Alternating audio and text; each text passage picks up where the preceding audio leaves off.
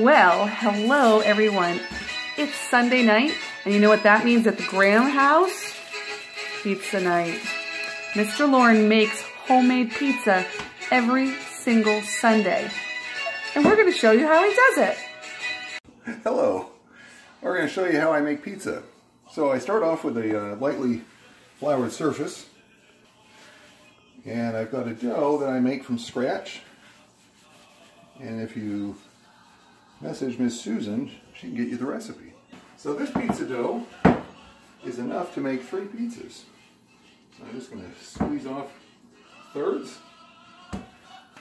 And the first set I'm going to put right here, mash onto the board. And then from there, I'm going to take my synced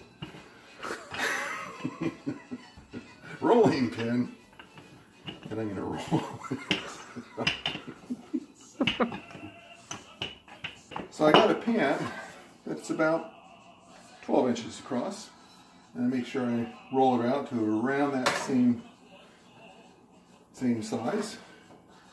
And remember, it doesn't have to be exactly round, not totally circular, because guess what? It can be imperfect. It will still taste great. It's gonna be amazing. It's always good. All right. Now, one thing that I do with my pizza is that I don't use tomato sauce, which may be a surprise to many people. But I found that making your own sauce sometimes a little bit time consuming. And I do like the white pizza, which is the pizza that you sometimes can order, and it's just cheeses. You know, it could be mozzarella, it could be Romano, a whole bunch of different Hey, what's in your dough? Well, in here, I actually have an herb called rosemary, which is one of my favorite herbs to use in cooking. And then I also have my own pizza sauce spice mix. Nice. So this is a combination of like black pepper, and there's dill weed, and there's garlic powder. There's all sorts of about 8 different ingredients that I put in here. In fact, I also use something called garam masala, which is an Indian spice.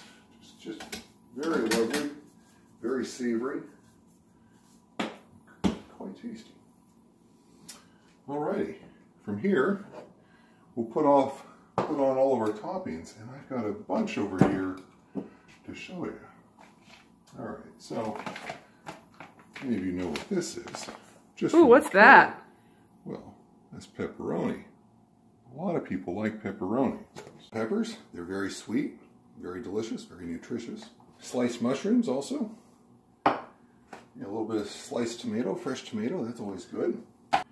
And then for you spicy people, a little bit of jalapenos.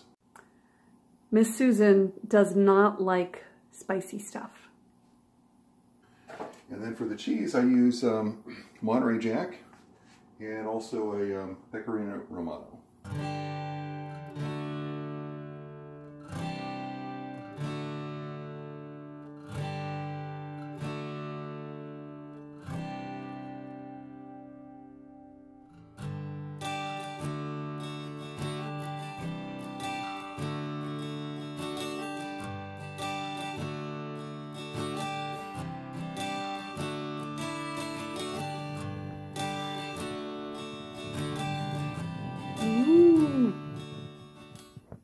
Hey, this turned out pretty well.